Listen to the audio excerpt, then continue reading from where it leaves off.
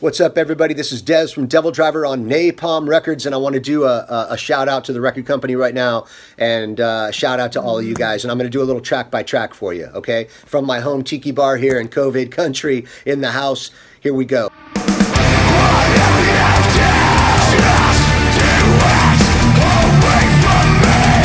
So the first track we released was Keep Away From Me. That track is really all about my social distancing my whole life. So I suffer from agoraphobia. I have a hard time being in groups of people, going to parties and to places, to big gatherings with people that I don't know. I feel very uncomfortable. I know a lot of you can relate to this because I've heard about it on social media. You guys have talked about it with me and stuff, but I just want to do kind of a track by track rundown today, and we'll start with Keep Away From Me. And that's what that song is about me social distancing my whole life. And feeling very comfortable with it, to be honest with you. I'm a very private person. I would say, you know, maybe one of the most private in this industry. So that's what that track is about, Keep Away From Me. Cloaked in black, with a vicious midnight stare, she leaves you breathless. Iona. Now, if you watch the video, you know it's a ghost story. And if you Google Iona, in America, there's tons of stories about a woman that walks the lonely highway, and you'll see her in the back of the car, you'll see her in front of you, in back of you, and there's multiple stories of this. And this track is also to symbolize kind of our love for death as a culture, and it's me questioning the demon of that, because dealing with demons is confronting all sorts of demons, confronting my own demons, society's demons, and this is one of society's demons that I'm kind of confronting. Like, why are we so attracted to death? Now, keep in mind, you're talking to a goth kid, a punk kid, a kid that just, you know, when I found Motorhead, I found metal, but otherwise I come from a goth background, so I get it. You know, I've had skulls and been wearing black shirts my whole life, but I do question when you say to somebody, you know, what's your favorite movie? And they say, you know, Chainsaw Massacre. And I just say to myself, well, man, they plainly kill and skin, you know, 12, 15 women in that. Why is that your favorite movie? Or why do you need to get home from work so quick to watch murder porn TV, CSI, etc.? So Iona, the song Iona, is me questioning why society is in that direction, why these are our favorite things, and really just talking points between people, you know, talking points between all of us as humanity. We go ahead and have some good conversation and open dialogue. That's what it's about. Iona.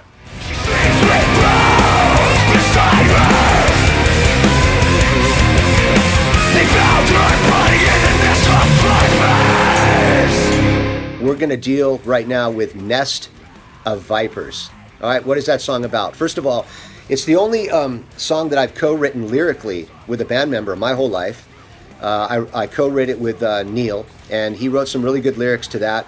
And that song is also questioning, like I said, dealing with demons is questioning my own demons, society's demons, bringing up dialogue as humans we can all have. So Nest of Vipers is really about questioning how loyalty by men, for men and women, can be bought, and how easily loyalty can be bought in this culture, in this day and age. And, you know, it's okay. I'm Italian, so I understand, you know, money often can buy loyalty in certain things, but, you know, it's me questioning that. It's me saying, look, let's have a dialogue about this. Let's have a dialogue about kind of keeping away from those kind of people, keeping away from those kind of people in our personal life and in our social life and in our business life, the people who can be bought with money. You got to really watch out for those kind of people. So that's what Nest of Vipers is about. Hope you guys are enjoying it. I will lead you through darkness to that very safe space.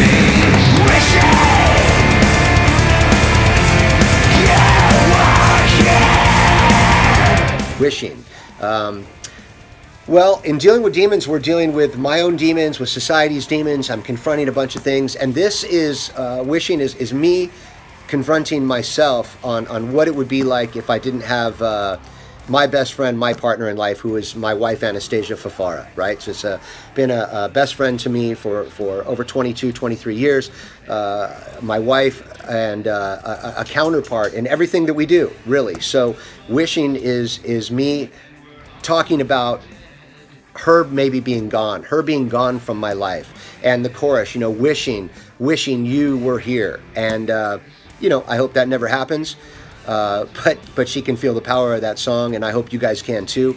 This is my first track that I've ever recorded. with DevilDriver with clean vocals, and you're going to hear a lot of my goth background. I get up in the morning, I listen to Bauhaus and Sisters of Mercy, and I actually did an interview the other day where somebody said, what's my favorite metal band? And I said Bauhaus, kind of a play off of, you know, I listen to metal, but I tend to listen to a lot more goth music. So you guys are going to get kind of a different form of what I do on this record.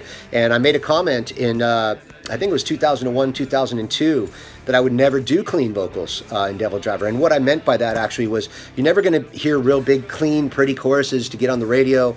That's not my thing. But I tried to record this thing for hours and hours, man. Heavy lows, heavy highs, screamy. And the verses, nothing was coming out right until I came out of the studio and came back in and told my producer, look, just let's do this. Hit record, let me do what I do. And I ended up laying the thing clean, and you can hear kind of, you know, my goth voice on this. And yeah, it's a love song, you know. So for you ladies, it's a love song, and for you guys, you know, for you guys who have a long time relationship, you'll know exactly where I'm coming from. So enjoy Wishing.